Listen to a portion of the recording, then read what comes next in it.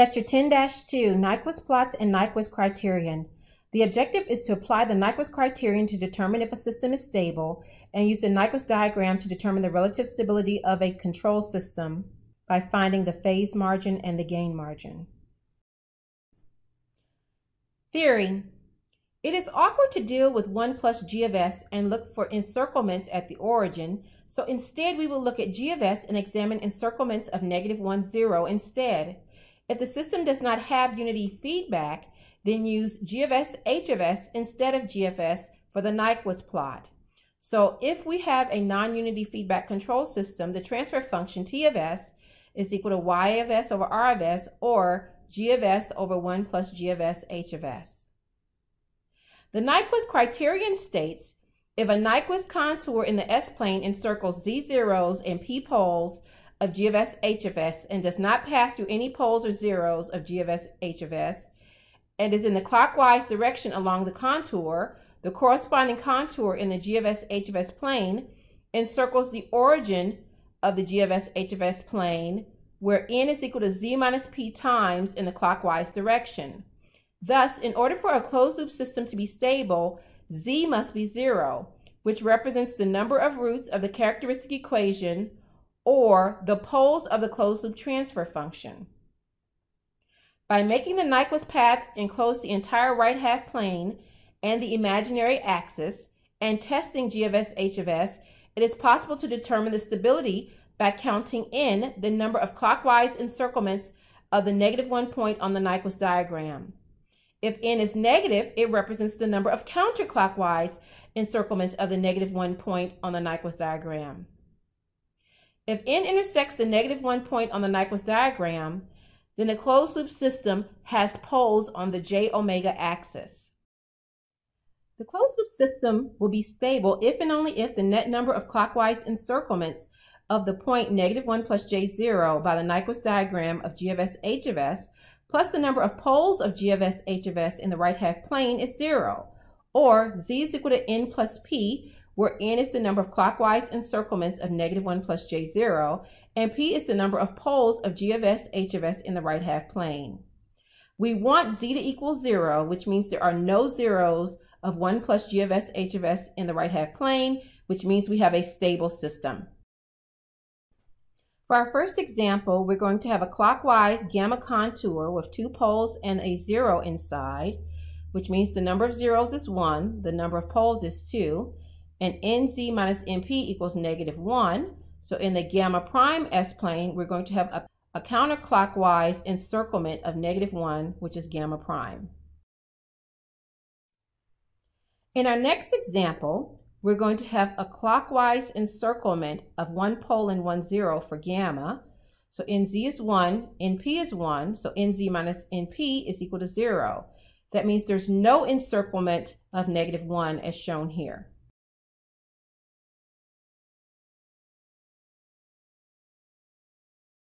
In our next example, we are going to have a clockwise encirclement of just a 0. So nz is equal to 1, np is equal to 0, nz minus np equals 1. So we're going to have a clockwise encirclement of -1 for gamma prime.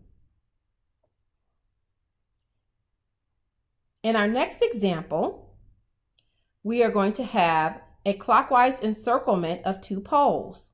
So nz is 0, np is 2, nz minus np is -2. So that means we're going to have a counterclockwise encirclement of -1, and it's actually going to be 2 encirclements as shown here.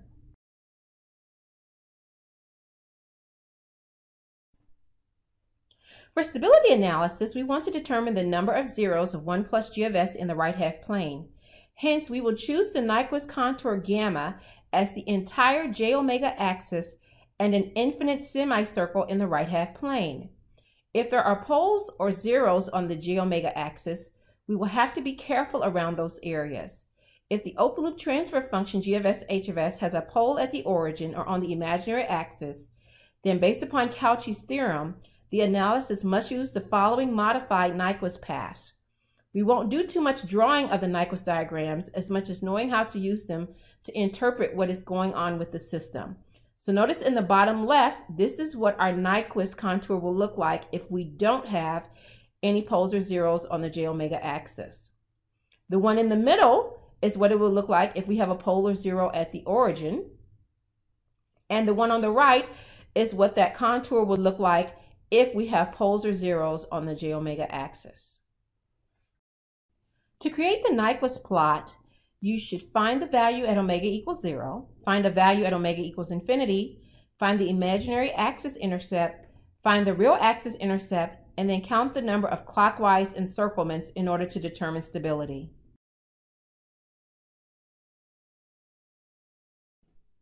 Example 3. If g of s is equal to 1 over s squared plus 3s plus 2, create the Nyquist contour and Nyquist diagram in order to check for stability. We have two left half plane poles at -1 and -2.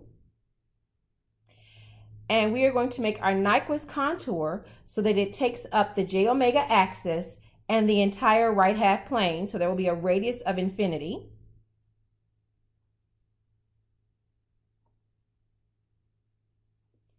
And you can create the Nyquist diagram by plugging in values to find the intercepts on the real axis, on the imaginary axis, and at omega equals 0 and omega equal infinity. And when you find those values, you will see that the shape for the Nyquist diagram looks like the following, where omega equals 0 at 1/2 and omega equals infinity at 0, and the imaginary axis intercepts are 0.236 and -0.236. And what you should see here is that we do not have any encirclements of -1, so n is equal to 0. And we know that p is equal to 0 because we don't have any right half plane poles. So z is equal to n plus p, which equals 0. So this is a stable system.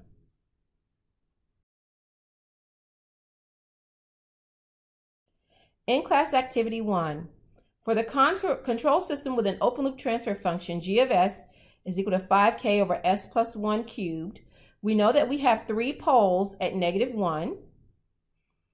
And our Nyquist contour once again takes up the entire right half plane. And I have now generated my Nyquist diagram using MATLAB, and the code is below the figure here. And omega is equal to 0 at 5, which is our DC gain.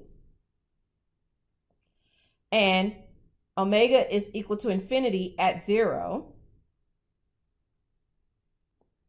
And our imaginary axis intercepts, one of them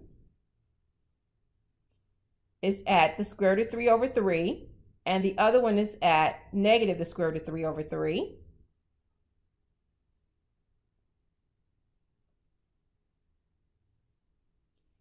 And then our real axis intercepts, we have the one that was at the 0 and the other one is at the square root of 3. So since we do not have an encirclement of -1, we would have n is equal to 0, and we do not have any right half plane poles, so p is equal to 0. So z is equal to n plus p, which equals 0. So therefore, we have a stable system.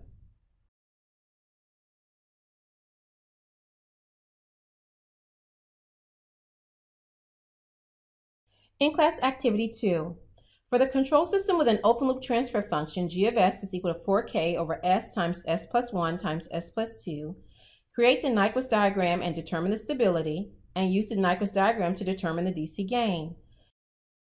So we have left half plane poles at 0, -1, and -2, and we will put those on our diagram.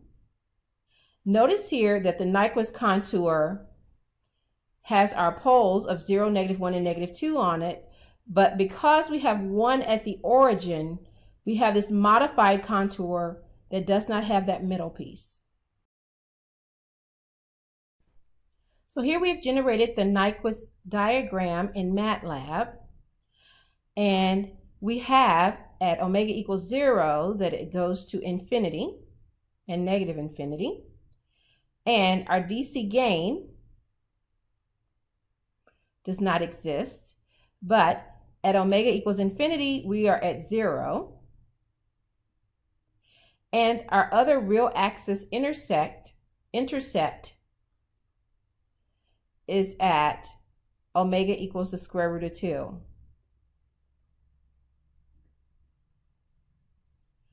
So we also do not have any encirclements of -1, and we don't have any right half plane poles. So Z is equal to n plus p, which is 0. So we have a stable system.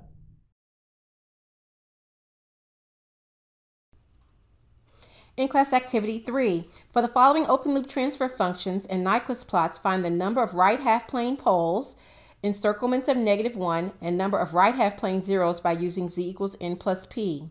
For the first one, GA of S is equal to S plus 1 over S squared plus S plus 1. So the number of right hand poles is 0. The number of encirclements of -1 is 0.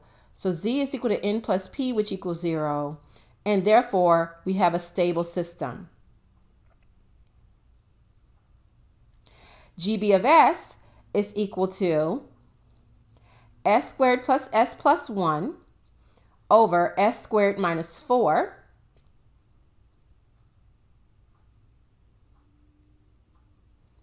So P is equal to 1. N is equal to 0 because we don't have any encirclements of -1. So Z is equal to 1. So this is an unstable system. GC of S is equal to 4S plus 1 over S squared minus 3S plus 3. So P is equal to 2. N is equal to -2 because we have 2 counterclockwise encirclements. So Z is equal to P plus N, which equals 0. GD of S is equal to 2 over S squared plus 2S minus 3. So P is equal to 1. N is equal to -1 for 1 counterclockwise encirclement of -1. So Z is equal to P plus N, which equals 0. So here we have a stable system. GC of S is equal to -4S plus 2 over S squared plus 3S plus 1. So P is equal to 0. N is equal to 2 because we have 2 clockwise encirclements of -1. So Z is equal to N plus P, which is 2. So this is an unstable system.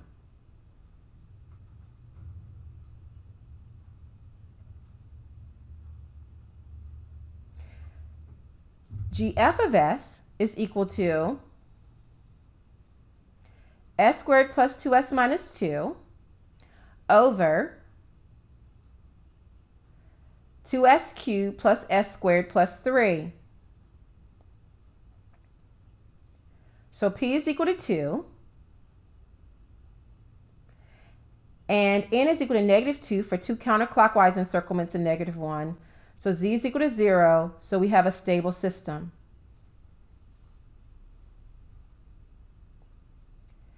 GG of S is equal to 2S plus 1 over S squared minus 3S plus S plus 5. So P is equal to 2 and N is equal to 0. So Z is equal to 2. So this is also an unstable system. And finally, GH of S is equal to 4S plus 1 over S squared minus 3S plus 3. So P is equal to 2. N is equal to -2 for 2 counterclockwise encirclements of -1. And Z is equal to P plus N, which equals 0. So we have a stable system.